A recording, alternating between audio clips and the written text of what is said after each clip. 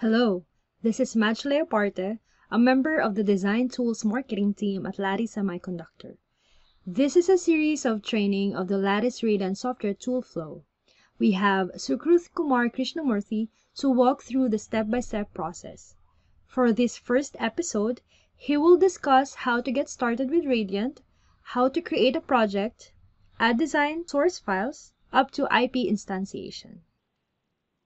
Hi, welcome to Lattice Radiant Software Toolflow Training. My name is Sukruth Kumar Krishnamurthy. I work as an applications engineer responsible for design software tools. Today, through this video tutorial, I'm going to show you how to use Lattice Radiant tool and some of the features we have in the Lattice Radiant software. Getting started. Lattice Radiant software can be downloaded from our website latticesemi.com, and here's the link to the download page. Once you open the link, you will see separate installers for Windows and Linux, along with the installers for our standalone tools. If you are installing the base Radiant software tool, all the standalone tools will be a part of the installation.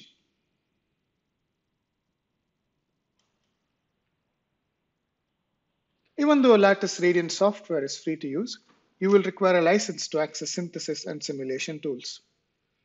For all the other additional features such as IP, devices, etc., you will have to contact lick_admin at latticesemi.com. Please note, Radiant checks for a valid license at every launch of the tool. Here are some of the information on how to request your license. Once you receive the license, it should be copied over to the license directory, which will be inside Radiant installation directory.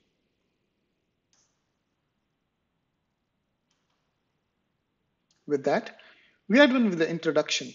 Now let us see how to use Lattice Radiant software. The first thing that you see after you launch Lattice Radiant is the Start page. Through the Start page, you will be able to create a new project, open an existing project, or even open some of the example designs that are provided along with the software. Along with this, you will also be able to access our online help through Getting Started, some of the tutorials, user guides, and also the center. On the right-hand side, you can access all the recent projects. Let us start by creating a new project. The new project wizard will guide us through the creation of a new project. Provide a name to the project. You can browse through the location where you want to save this project. You can also give a name to your implementation. Here, you will be adding the source files if you already created one.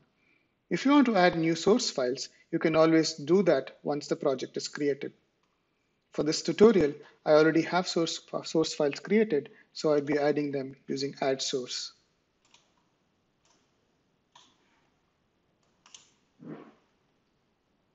Click on this is the device selection page.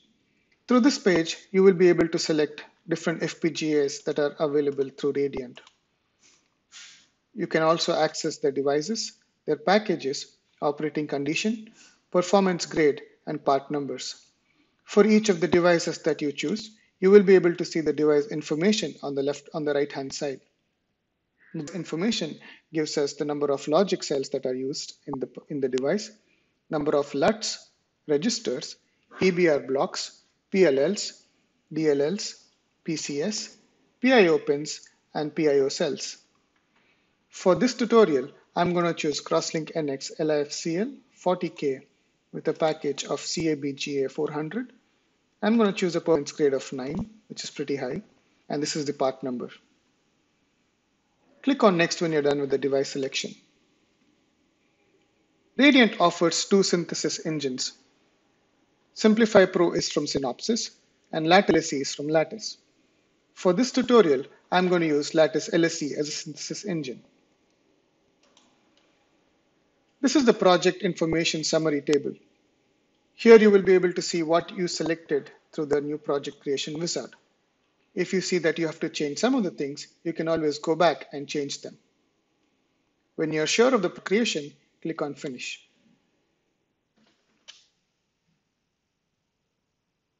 Here's how Radiant project window looks like. On the left-hand side, you can see the project navigator where you can change the strategy.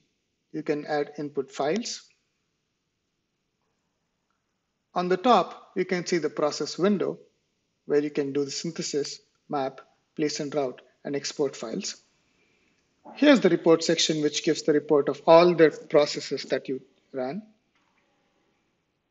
You can also see the project summary here. And there's a link to the implementation location as well for easy access. Once you're done with synthesis or map or place and route, the resource usage table gets updated based on the results of synthesis and place and route. Let us now briefly talk about the strategy options. A strategy is a unified view of all the settings related to the optimization controls of an implementation tool, such as logic synthesis, mapping, and place and route. There are two different kinds of strategies, a predefined strategy and a custom strategy. Radiant already comes with two predefined strategies for area and timing. The area strategy attempts to minimize the area by enabling the tight packaging options available in map, using this strategy to achieve area requirements. Applying the strategy to a large and dense design may cause some difficulties in the place and route process with longer runtime or completing routing. However, when it works, you will see an area reduction. We also have a timing predefined strategy. The timing strategy attempts to achieve timing closure. This timing strategy uses a very different effort level in place and route. Use the strategy if you are trying to reach the maximum frequency on your design. If you cannot meet timing requirements with this strategy, try to customize a strategy with individual settings. This strategy may increase your runtime on place and route compared to quick and area strategies. However, you will get improved timing performance results when it works. Along with that, we also have customized strategy. You can also customize any of these strategies with various options. Double-click on the strategy in the name of the file and open the strategies dialog box like this. You can edit any of these options for optimal results. Along with that, you can also clone any previously created strategy or any of the Lattice predefined strategies from the file list view. The new cloned file contains all settings of the strategy being cloned. You can then modify the settings for the cloned strategy from within the strategies dialog box. To clone a strategy, right-click on the strategy and select Clone Strategy. You can provide the name of the strategy here. You can also save it to a different location and click on OK. As you can see, we have successfully cloned a strategy. To set an active strategy, if you have more than one strategy in a project, you can right-click on the strategy that you want to make active and choose Set as Active Strategy. The active strategy will be highlighted and it will be easy for you to recognize which strategy is active in the current project. Let us now talk about the source editor and the input files. As you can see, all the input files that we added appear under input files. The top level file is always highlighted. And you can also see the hierarchy from the hierarchy view here. If you can expand these windows, if you can expand these, you will be able to see the hierarchy of the entire project. If you want to add new files to this, right-click on the input file and choose Add. You can either add a new file or an existing file from this wizard. If you want to add a new file, click on the new file. As you can see, you will be able to add power calculator files, reveal files, or even input HDL files. You can type in the name of the file and click on New and close this. If you want to edit an existing file, double-click on the file and it opens as in the source editor. For easy design experience, Radiant comes with source templates and IP catalog. Click on source template to access all the source templates. As you can see, we have Verilog source templates, VHDL source templates, and even constraint templates. Expand each of them to find different templates for each of the design that you want to use. If you want to use common templates, we have a lot of common templates that can be used in the design. If you want to use PMI templates, here are the PMI templates for ICE 40 Ultra Plus and LIFCL and Crosslink NX and Certus NX. If you want primitive templates, all the primitive templates can be found under primitive templates. You can also create a new template using this user templates. Right-click on the user templates and create a new folder or a new template. For an example, let's say I want to add an always block into my design. Click on the always block and you can see the template here. You can either drag and drop the always block in source editor, or you can copy and paste them directly onto your source editor.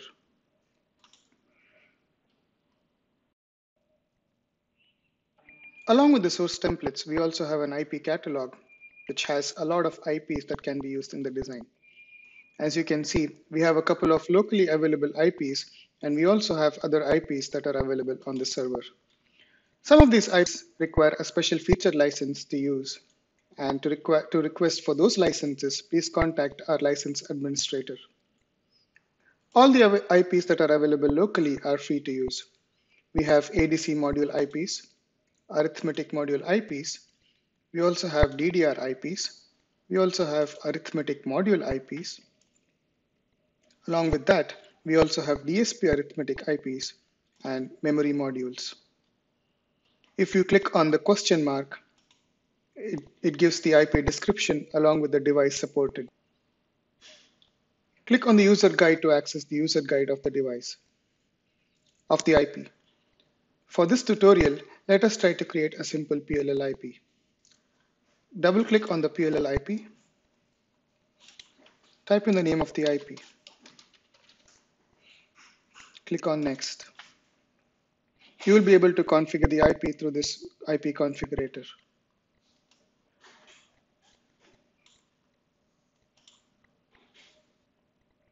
Once the IP is configured, click on Generate to generate the IP. Make sure you have clicked on Insert to Project and click on Finish. Once the IP is configured, it appears under the file list. As you can see here, the MyPLL IP has appeared under the input file list. Let us now instantiate this PLL IP into the design. Right-click on the PLL IPX and copy the Verilog instantiation. You can paste it in the source editor. Give an instance name and make the required connections.